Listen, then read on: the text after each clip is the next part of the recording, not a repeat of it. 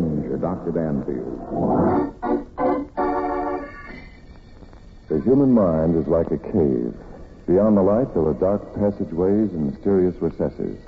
I, Dr. Daniel Danfield, have explored those unknown retreats and know their secrets.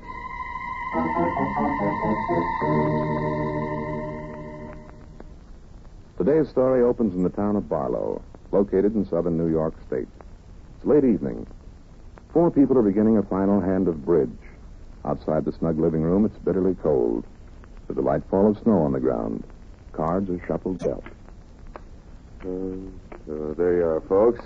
Pick up your cards, last hand. Mm-hmm. We really shouldn't stay even for this hand, snowing the way it is. Long drive back to Townsend. Oh, 10 minutes won't make much difference. It stopped snowing an hour ago. What do you bid, Bill? Well, look at my cards straightened out here. Okay, I'll bid a spade. Blanche? No, I could double bill spades. I'll bid 2 diamonds. There you go, talking across the board again. I wasn't. I only said... Oh, forget it. Sam, what are you bidding? Sam. Huh? Oh, let's see here. Good heavens, he's drunk again. I am not drunk.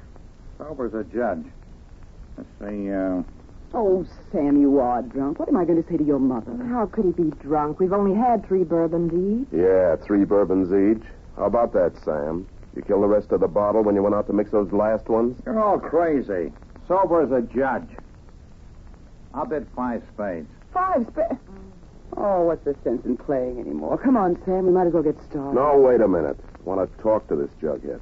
Now, look, Sam, I'm your best friend, and I'm telling you, if you keep on with this drinking, it's going to get you down. That's so? Yeah, that's so. Some people can handle liquor and some can't. You happen to be one of those who can't. Why don't you face it? Oh, Bill, there's no use talking to him when he's in this condition. Yes, there is, too. Sam always remembers everything that's said when he's drunk. I think Bill should talk to him. I wouldn't care so much if his mother weren't visiting us. She'll blame it all on me. See? My little woman doesn't care if I drink. It's only my mother she's thinking about. Sam, you know that's not so. It's so. You are being hard on him, Blanche. After all, Sam works hard, and drinking relaxes his nerves. Where have I heard that crack before? Sure he works hard. So do I. So do a lot of guys. Just because Sam makes more money than the rest of us doesn't mean he works any harder or has the right to drink himself into a stupor. Oh. No, I'm stupid, am I? I didn't say you were stupid. But what I am saying is that one of these days your ticker is going to quit. Oh, yeah? Yeah. You can't keep up this pace. You're killing yourself trying to keep ahead of the rest of the crowd. Nuts to you, Billy boy. Okay, nuts to me. But you won't be wearing that silly grin when you wind up in a hospital or a casket. No? No. Want to know something, Billy boy? Bet I live longer than you do. Not the way you're going now, you won't. Want to bet? I'll keep going twice as hard and live twice as long. You're just lazy, that's all, Billy boy. You're envious. You aren't smart. You spend half your time thinking up excuses because you're not making the dough I am. Sam, stop. No. Time somebody told this guy off. He's got an inferiority complex. I'm sick of his preaching. Sick of being told I'm an old booze hound. Knocking myself out just to keep ahead of the pack. He thinks he'll live longer than I will. Let him make a bet. All right, Sam, I will. I bet you $1,000 I live longer than you do. Oh, this is ridiculous. What a nonsense. Sam, for heaven's You sake. keep on to this, Blanchy. All you gotta do is worry about telling Mama I was stinko. $1,000, eh, Billy boy? It's a bet. Who's gonna pay off when the other one conks out? We'll each write out a check right now and give them to Esther. Tomorrow she can You cash do them. no such thing. This farce has gone far enough. Bill, you can't afford to tie up $1,000 for the rest of your natural days, and I won't have you... Natural days? Do you hear what she said, Billy boy? Natural days. She doesn't know... Shut up, you fool. Natural days, huh? If she only knew what we knew, eh, Billy boy? Natural days. Oh, boy.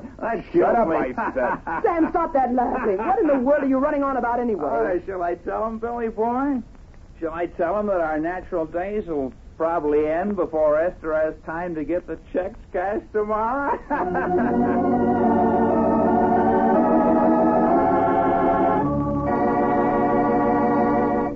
In a moment, we'll return for the second act of Danger, Dr. Danfield, but first...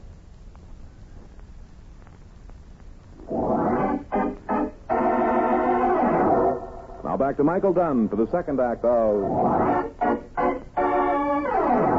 Danger, Dr. Danfield.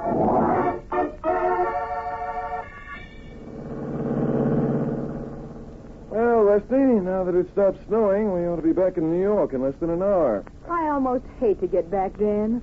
We had such a wonderful time up at Lake Placid. Yes, it was pleasant. Rather a romantic spot, Lake Placid. What was that you said? I said we had a nice vacation. Well, it'll be good to get back to work again. No. And I was sure that you said, Dan, look. Yes, I see. A young woman standing on the road waving her arms. Don't stop, Dan. It might be a holdup. I doubt it, Rusty. That young lady's in trouble. She does look scared. Hello there. Anything wrong? Oh, thank heavens you stopped. My husband, he's been shot. Shot? Your husband? Where is he? Back there, sitting in our car. I can't explain now. You've got to help me. Of course we will. Rusty, move over and give the young lady room, will you? All right. Here, let me help. Thank you. All right. It's about a mile down the road. Tell me, how did this accident happen, Mrs. It wasn't an accident. Sam was murdered. Murdered? Yes, it was terrible. The shot came from off in the woods. I didn't know what to do. You see, Sam and Bill had made a bet. Just a minute, please.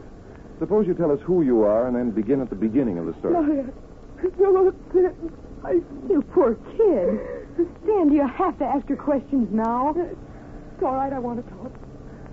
My name is Blanche Hardy. Tonight, Sam, my husband, and I spent the evening in Barlow with some friends, Bill Thayer and his wife. Sam drank too much.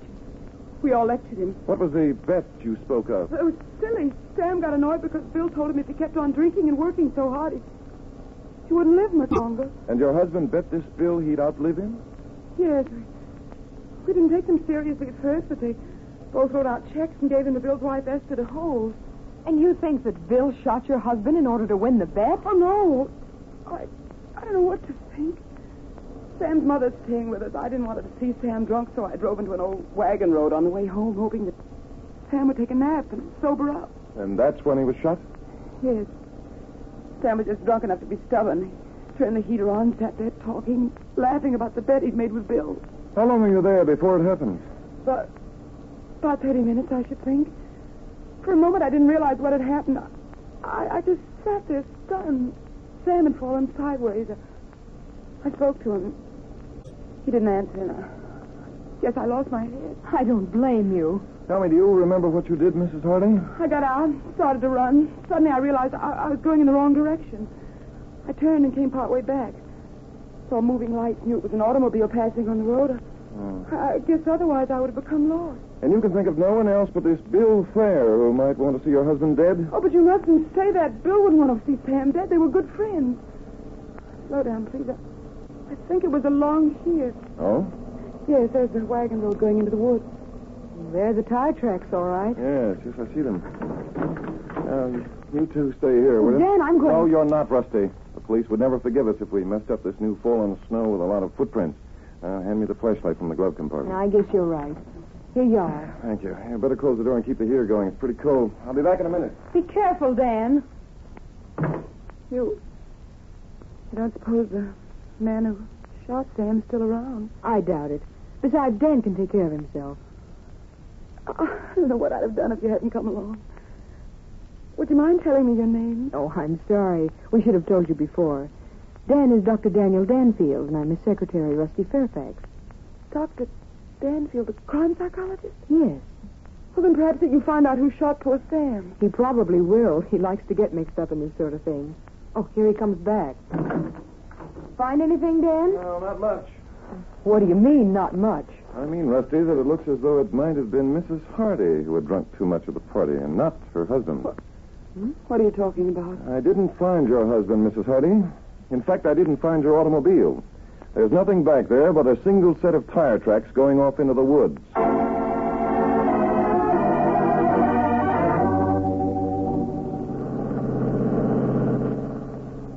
No, I can't believe it. I can't. I must be going mad. You're sure you didn't have too much to drink yourself, Mrs. Hardy? Of course, I'm sure. Even if I did have too much to drink, would I manufacture such a fantastic story? Would my husband leave me out on the highway at 12 o'clock at night? Would I urge you to go looking for the automobile if I didn't think it was there? I think she's right, Dan. Yes, there's no question about it. Tell me, is this your street, Mrs. Hardy? Yes, the third house on the right. Oh, Something wrong? well, that automobile parked in front. It's ours. Dan, there's someone sitting in it. Yes, I see there is.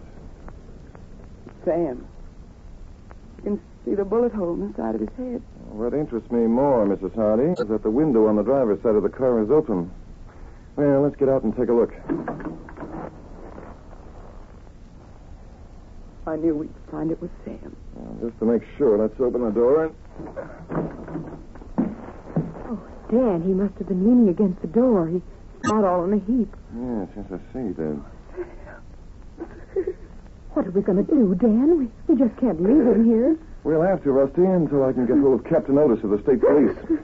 Otis, I think, will be very much interested in this case.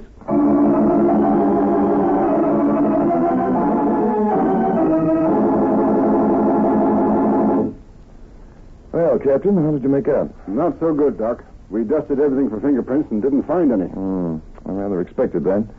On a night as cold as it was last evening, everyone would be wearing gloves. Have you talked with Mrs. Hardy this morning, Captain Otis? Yes, and fantastic though her story sounds, I believe it. Well, I suppose there's nothing to do but to begin at the beginning and work the thing out. Doc, how about sticking around, huh? I'll be glad to, Captain. Suppose we go out to the scene of the alleged murder and see what the marks in the snow tell us.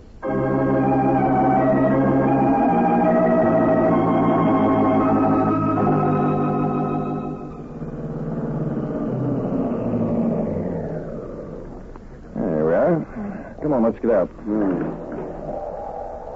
Well, there's a set of tire marks made by Hardy's car. I can check those easily enough. And those footprints were made by Dan last night. I see. Well, how about that other set of footprints, the ones in the tire tracks? Say, there is another set. Someone walked in the tire tracks. Walked in but didn't walk out. Why, they were made by a woman. It seems strange that they went into the woods and didn't come out. Yes. Yeah, that's where the car was parked. And the footprints we've just been following end right here. How about that set over there?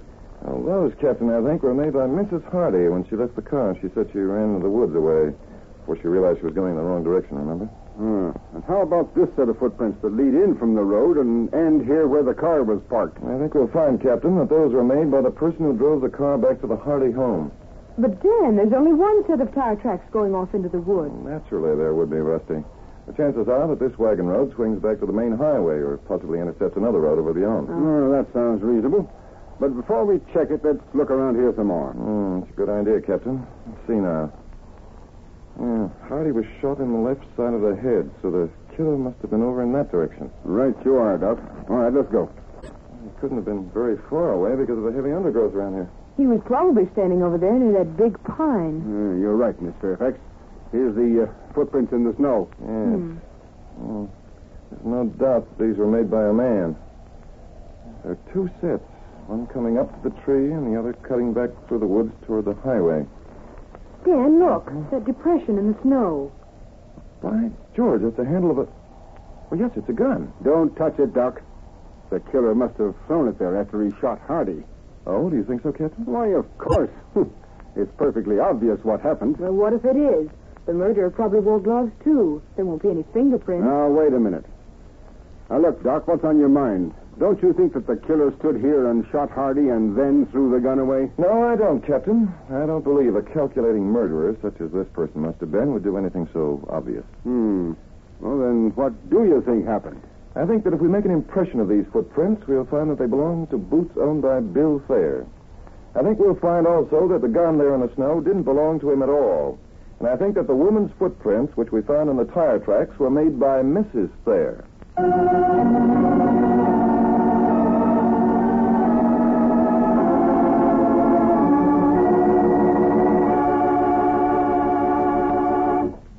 In a moment, we'll return for the third act of Danger, Dr. Danfield, but first...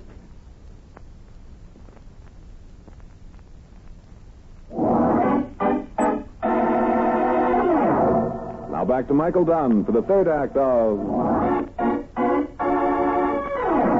Danger, Dr. Danfield.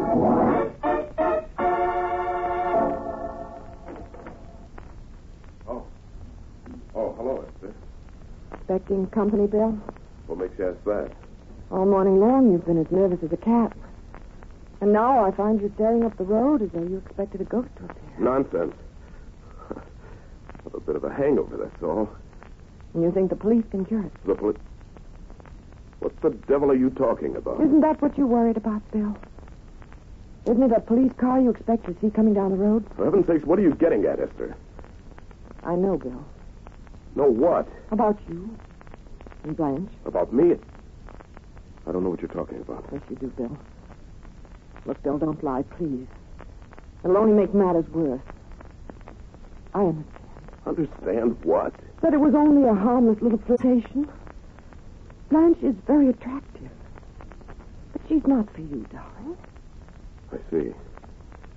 How long have you known? Doesn't matter. Nothing matters now except that I still love you. And I'm not going to let it make any difference. And you don't have to worry about the police. Why should I worry about the police? I followed you last night, darling. When you said that you were worried about Sam driving home because he was so drunk, I knew it was just an excuse. It wasn't an excuse. I was worried. Oh, Bill, stop lying. Sam wasn't even driving. Blanche was at the wheel. Well, she wouldn't have been for long. You know how Sam is when he's drunk. Yes, that's right. Sam was at the wheel when he was shot. Wasn't he, Bill? What did you say? Oh, darling, why won't you trust me? Why won't you believe that I'm trying to help? Help? I don't need any help. I don't need any... Sweating, Bill, you're trembling. Why? Because you think that I saw you come out of the woods? I did, you know. I heard the shot, and That's where you were last night. Oh. Who's that?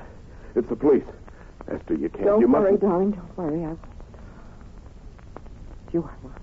Nothing else. Please believe that. Take control of yourself, darling. Don't let them see that you're nervous. I'll let them in.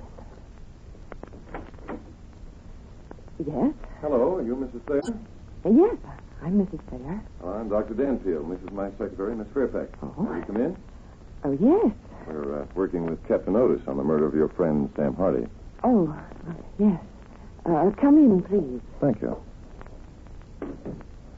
Oh, is this Mr. Thayer? Yes, I'm Thayer. What was the name? Danfield? Yes, that's right. This is my secretary. Just why do you think Sam Hardy's murder concerns us, Danfield? Did I say it did? Then why are you here? Because the Hardys spent last evening in this house. Because when they left, you both followed them. Did we? You're jumping to conclusions on that one, brother. I followed because Sam was drunk and I knew he'd insist on driving. Oh? They stopped to change seats. I planned to insist on driving him the rest of the way home. That's very good thinking, Mr. Thayer. Fortunately, I can prove that you're lying. That would be interesting. Let's see you do it. Very well. Does your car have Goodrich Silvertown tires? Yes, why? Oh, just checking.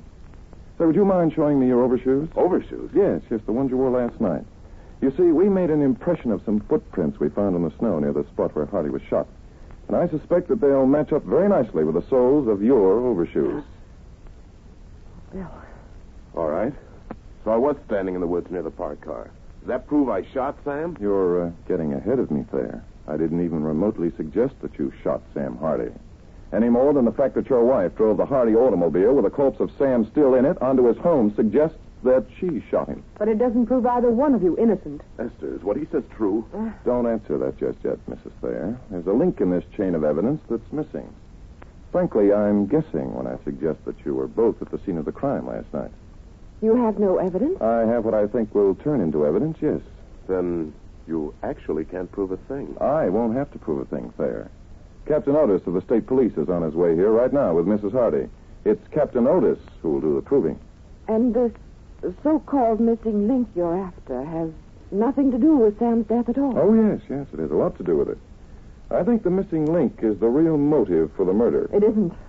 It isn't that serious. Oh, you've got to believe us. Believe what, Mrs. Thayer? Keep quiet, Esther. No, I won't. It'll only be worse if the police find it out by questioning or if Blanche tells us Captain Otis. That's very sensible of you, Mrs. Thayer. All right, then let me tell it. Blanche Hardy and I were carrying on a mild flirtation. Wasn't serious, although Sam happened to step into her room one day, unexpectedly. I see. So it became serious with Sam. I suppose so. Good. That's all I wanted to know, Thayer. Oh, Rusty, what time is it? Time? It's 10 minutes to 12. Fine. Captain Otis should be here any minute now, and then I think we'll know the identity of the murderer.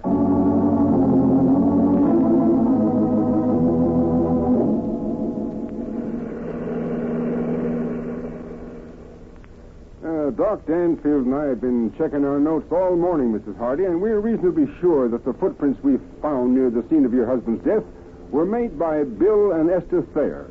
But why would either one of them want to murder Sam? Why? They were our best friends. Oh, possibly it was because of the bet the two men made. Oh, no. Even you must realize that one intelligent man wouldn't murder another just to win $1,000 bet. Oh, then there must have been another motive. Well, they couldn't... Oh, no, wait a minute. Yes? No, it's too silly to think of. No, I know I must be wrong. Wrong? Wrong about what? About thinking that Bill could possibly have shot Sam because Bill was interested in me. That's the oldest motive for murder in the world, Mrs. Hardy. There was nothing serious. Bill wouldn't commit murder. I know he wouldn't. Well, possibly not. I haven't met this Bill yet. Oh, is that the Thayer home? Yes, the one with the car parked in front. This is all like a dream. I can't believe it's really happening. Bill and Sam were such good friends. The line between love and hate is finely drawn, Mrs. Hardy. Now, let's go on in. Danfield and Miss Fairfax are waiting for us.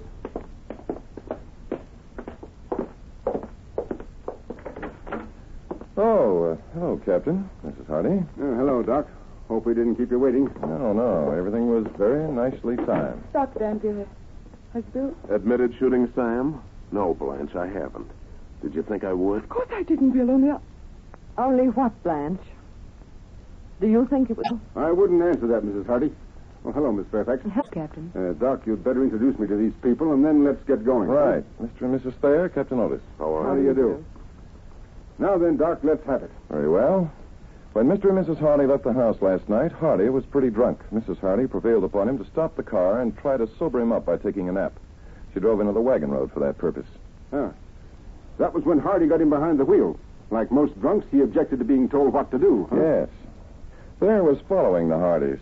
He saw the tail out of their car disappear into the woods. He guessed the reason. He stopped his own car, cut through the woods, and stood near the big pine listening. I've already admitted that. I knew Sam would be belligerent. If Blanche needed help, I wanted to be on hand. Well, that was noble of you, Thayer.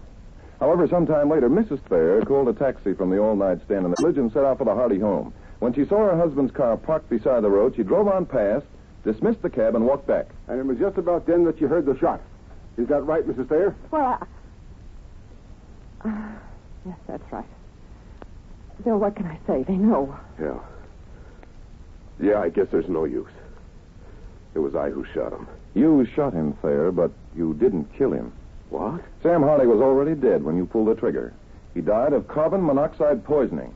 Mrs. Hardy had fixed it so the fumes from the exhaust came into the car. I didn't. That's not true. Oh, yes, it's true, Mrs. Hardy. We've gone over your car and found where you had previously attached a length of rubber hose to the exhaust pipe so you could direct the fumes with a minimum of effort. When you stopped in the woods, Mrs. Hardy, Sam was asleep. You rolled up the windows of the car and then stepped outside and waited for him to die. Afterward, you arranged the exhaust pipe the way it was before, and then rolled down the window on the driver's side so that no one would suspect he'd been asphyxiated. You can't prove that. You can't prove it. Sorry, Mrs. Hardy. You were wearing woolen gloves. A thread from those gloves caught on a bracket holding the exhaust pipe. No, you can't tell by just that. Not just a little thing like that. It doesn't prove anything. It doesn't. Not just a little thing like this.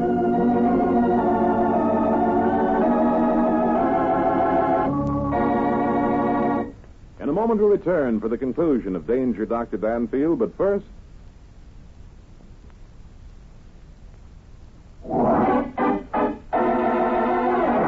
Now for the conclusion of... Danger, Dr. Danfield.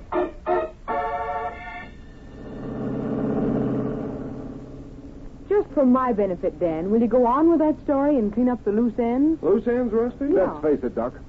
There are plenty of them. You must have been pretty sure it was Mrs. Hardy who was guilty in order to ask me to back up your bluff about the thread from the woolen glove catching on the bracket of the exhaust pipe. Oh, I was, Captain. And what I can't understand is, why didn't Mrs. Thayer see Mrs. Hardy when she ran from the woods and started up the highway? Well, Mrs. Thayer did see her, Rusty. Naturally, she didn't give her presents away because she knew that Bill was in the woods and was practically sure it was he who fired the shot. Well, that makes sense. But look, Doc, How were you so sure that Blanche Hardy had asphyxiated her husband? Because, Captain, by the time we found Hardy's body in the car in front of his house, rigor mortis would have set in if he had been shot, and it hadn't. You see, rigor mortis never sets in when a person dies of carbon monoxide poisoning. Say, that's right. When we opened the door of his car, Hardy's body fell out and crumpled up in a heap. Wouldn't have crumpled up like that if rigor mortis had set in. That's right, Rusty.